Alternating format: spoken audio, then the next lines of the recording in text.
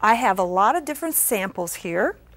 Over here I have got cards for Christmas, and I've got cards for congratulations and everything.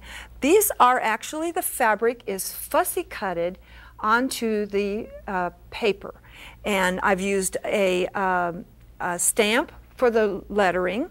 Here I added just a little bit of glitz, and right in the center just some glitter and some rhinestones.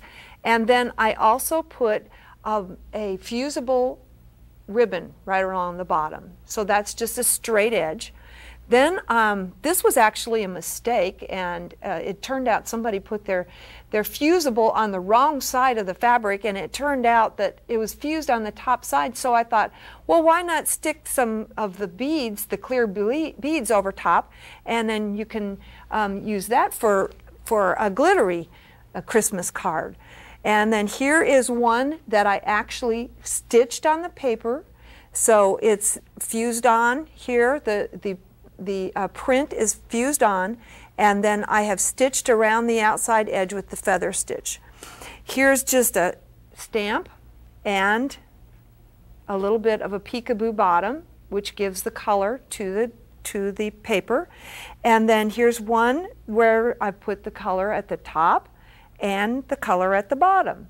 So I've just fused on 2 strips of the same fabric and used that for the design, and then I put the baby is actually a stamp.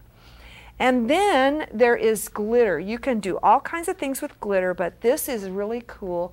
It is actually lace, and the glitter has pulled in behind, and it's picked up in the pretty color that you can use either direction on this. You can use a dark color, or you can use a real subtle color.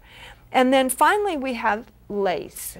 Lace can be used also and fused on, and I'm going to show you how to actually make all these things fusible.